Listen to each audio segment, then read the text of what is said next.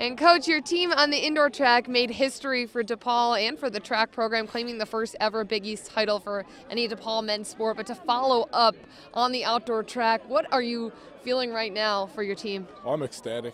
I mean, I really don't have the words. I'm really proud of them. I'm really proud that they came out here. We talked about having to be tough in the weather, talked about having to be tough to overcome, you know, the obstacles that every year has. And for them to show up and have the type of performances that they've had, it's just special. I mean, I've been at DePaul. I've been a member of the track and field family program for 25 years now. This is our first outdoor championship, so I'm ecstatic.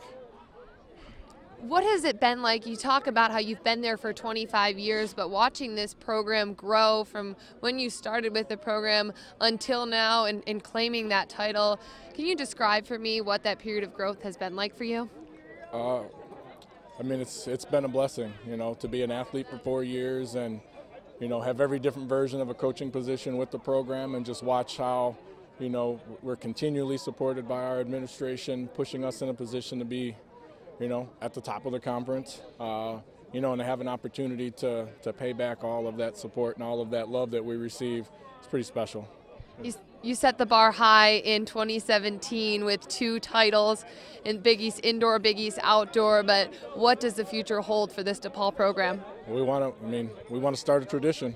You know, we're here and, you know, we know that Villanova's got a lot of tradition as part of their program, and we want to have some of that too. We want to have a lot of it, so we're going to keep pushing.